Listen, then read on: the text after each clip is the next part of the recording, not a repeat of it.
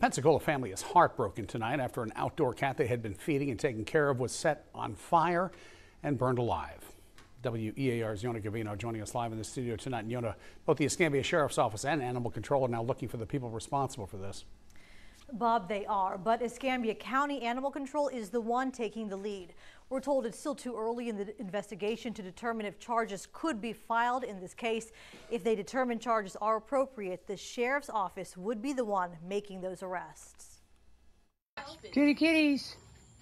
All the kitties. This is the outdoor colony of cats that call Pensacola's Montclair subdivision home. Look at all the kitties we got.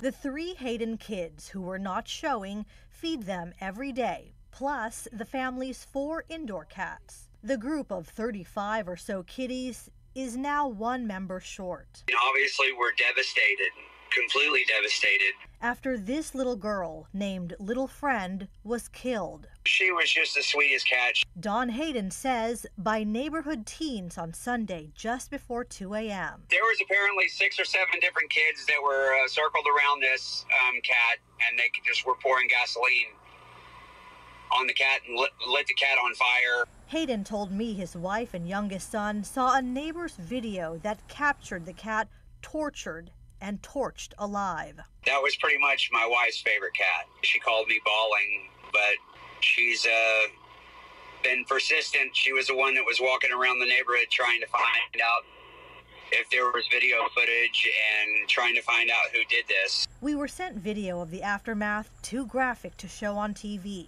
What they did was just absolutely cruel, and I want the people who did this to pay for what they did.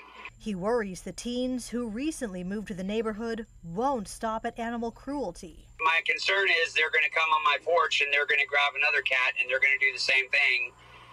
Or they're going to find out that they've been reported and they're going to come and try and do something to my home. We saw one of the outdoor cats in the neighborhood and a sheriff's office deputy.